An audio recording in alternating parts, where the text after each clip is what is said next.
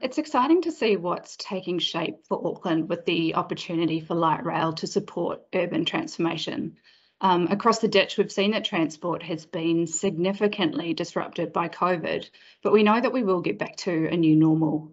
I think many of us now are appreciating our local communities and seeing the value in 20-minute neighbourhoods in perhaps a way that we haven't before. And I think the concept of 15 to 20-minute neighbourhoods encourages walking and cycling, and light rail is a great complement to more active and sustainable transport choices. It's also really important to understand the unique demographic makeup of the communities alongside the future corridors in order to fully understand how their lifestyle influences their transport choices. Next slide, please, Rob. We know that transport is an important part of city shaping, and the attractiveness of cities as a place to live, to do business, depends on the quality of our public transport, as well as how well it integrates with the rest of the transport network. We saw that recently in Sydney when Google chose not to invest as an anchor tenant in the Bays precinct because it wasn't being well served by public transport. We know that transport networks, as you've heard earlier, are the backbone of our cities, and we are becoming increasingly aware that transport access is crucial for the economy, particularly if you're planning to reshape cities in a post-COVID world.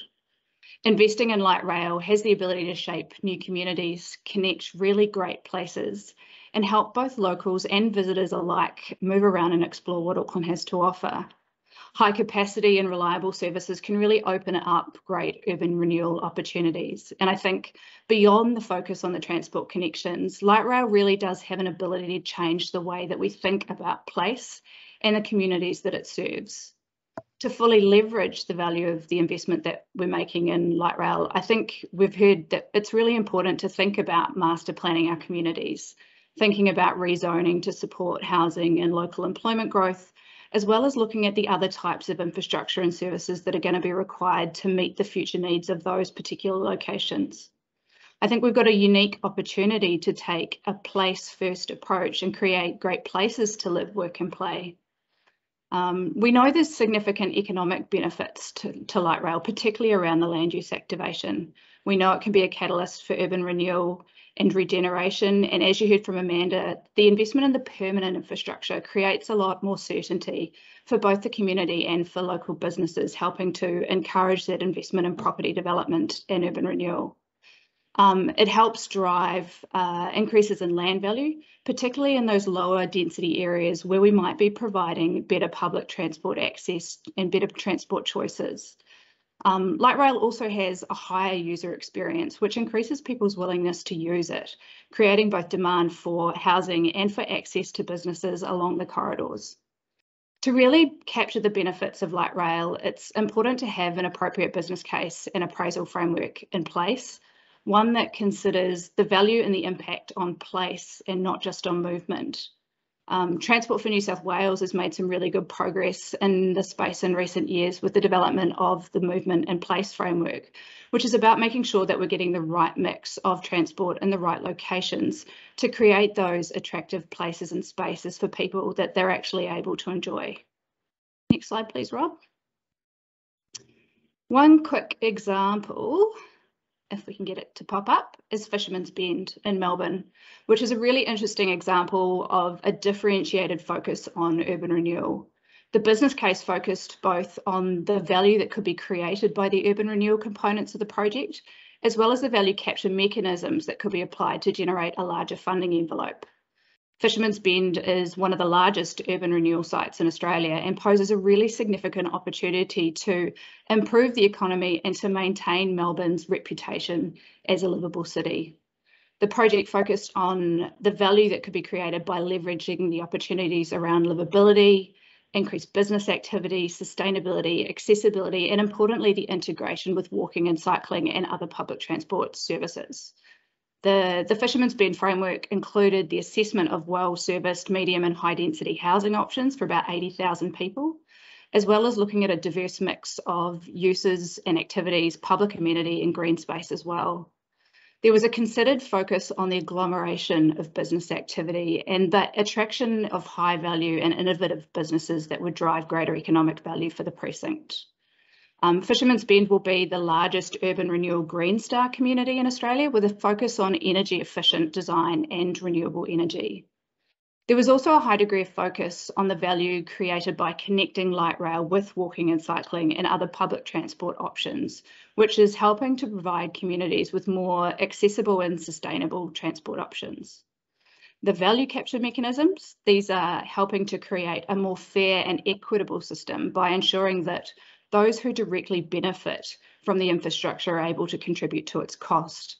And this reduces the reliance on government as the sole funding source and also helps to drive a higher quality infrastructure and amenity. Thinking both early about the value creation for the project and the opportunities for value capture has helped create a much more robust business case, as well as the ability to realise the vision for urban transformation. Rob, do you want to take us through a couple more of the Sydney projects? Sure, thank you, Lauren. Look, across the Tasman Sea, the light rail renaissance has been realised in Australia since the early 2000s.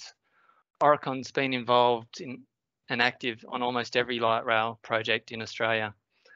These projects you see are a sample of our light rail pedigree, with our involvement in planning, business case support, feasibility, optioneering, right through design, construction, and through to revenue service.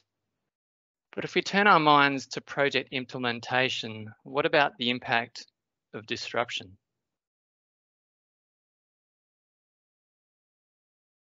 Disruption really is only heartfelt when the end is unknown. I think about COVID a bit these days. This is an image of Parramatta Light Rail under construction from earlier this year. It's an area looking towards Eat Street, which is now a pedestrianised precinct in place, benefiting the loved area of shopping and dining as a precinct.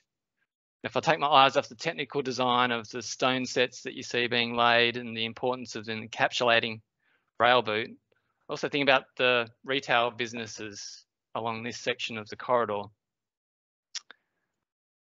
And Transport for New South Wales has shown great leadership to build from lessons learnt on similar projects planned for local businesses. It's not simply a matter of handing out payments.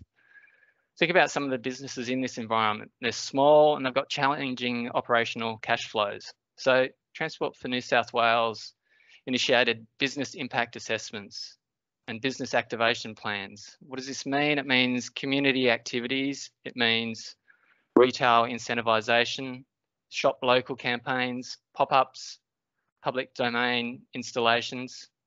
But from my understanding, what was valued most was the free business advisory services. So for these small businesses, so one-on-one financial and business mentoring and opportunities such as online and product diversification, and enacting this well before any impact actually took place on site.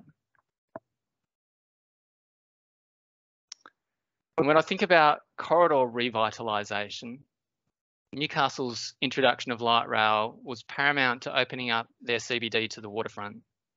This was particularly evident through the removal of heavy rail and delivering the first wire-free system along its entire route in Australasia. But the question is, when you're in the early stages of a business case, how do you communicate transformative vision like this? We'd like to finish by sharing an example of how Aurecon's Unsigned Studios successfully communicated this transformative impact that Newcastle's revitalisation would have on their community.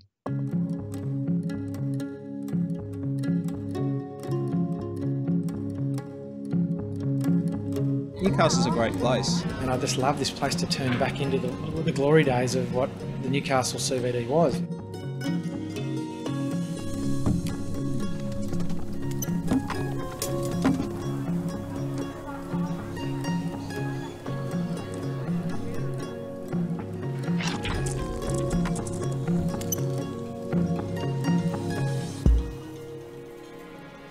I think we'd like to see more live music events in that area, on the foreshore or in some of the parks there, because I know every time we go in there, we're looking for things to do, but there's not very much happening.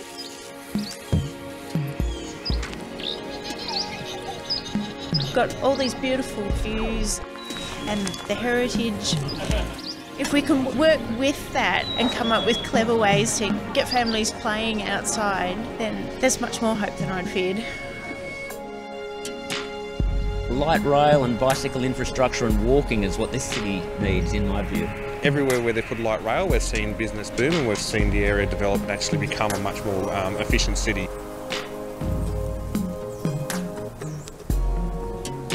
By linking the old city directly with the harbour would be a huge asset and encourage the free flow of people backwards and forwards. The whole area all the way down to that car park and across the Civic Theatre could be nice open space with lots of gardens. And allow the uni students to come in the open space in the sunshine and study. Also, I'd like to see it developed for families, so it could be dual purpose for the uni students throughout the week and then families on the weekend. People are excited about it. They can sort of smell it in the air and they know it's close. The business community now sees something happening and progressing, and that means we can employ more people, we can employ more young people. That's what we want. We hope to have strong job opportunities so that we can stay here in the future. Just needs that infrastructure behind it with transport and making sure it's still a safe and community orientated place. It's been dormant for long enough, it's time for change.